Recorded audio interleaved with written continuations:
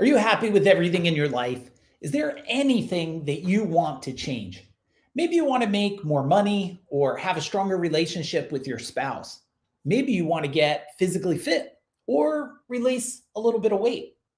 Maybe you want to have a career that allows you to travel more.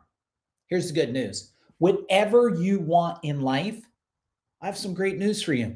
You have the capacity to take your life to an incredible level with the intelligence that is already inside of you.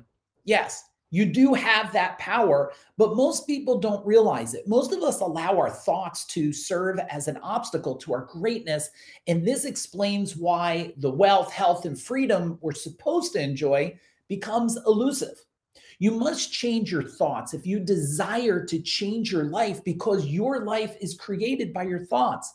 If you let your thoughts work against you, it's very likely that your life may not become what you want it to be. The interesting thing about all of this is that you're the pilot of your thoughts and you alone can choose what you want to think about. Of course, this means that you can enjoy the results you want since you can choose and change your thoughts. You're the guardian of your thoughts and you're the master of your brain. Your thoughts can be controlled by you alone because your mind is yours.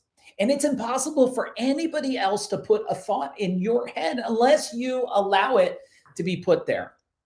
Looking at how important our thoughts are, it's very crucial that you don't think of something you really don't wish to happen. Quit thinking about the possibility of losing your job. Stop thinking about losing weight because your brain will want to find it. Stop worrying about money rather than give room to these thoughts that are negative or destructive. Decide to focus on thoughts that refuel you and make you feel better.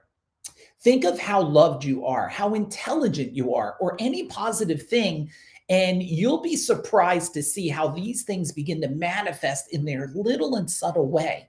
Your thoughts come before your emotions and actions, and it's what you think that often determines how you feel and act.